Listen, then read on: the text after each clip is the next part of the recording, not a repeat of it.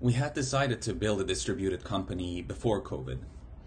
I had a strong personal network of engineers in Europe, and my CTO is based in Zurich.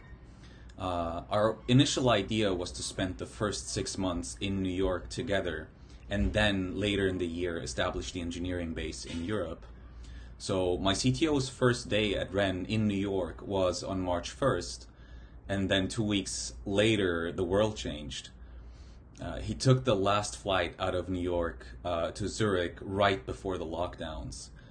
It was a challenge to build a company during a pandemic, but setting up a Swiss branch was straightforward.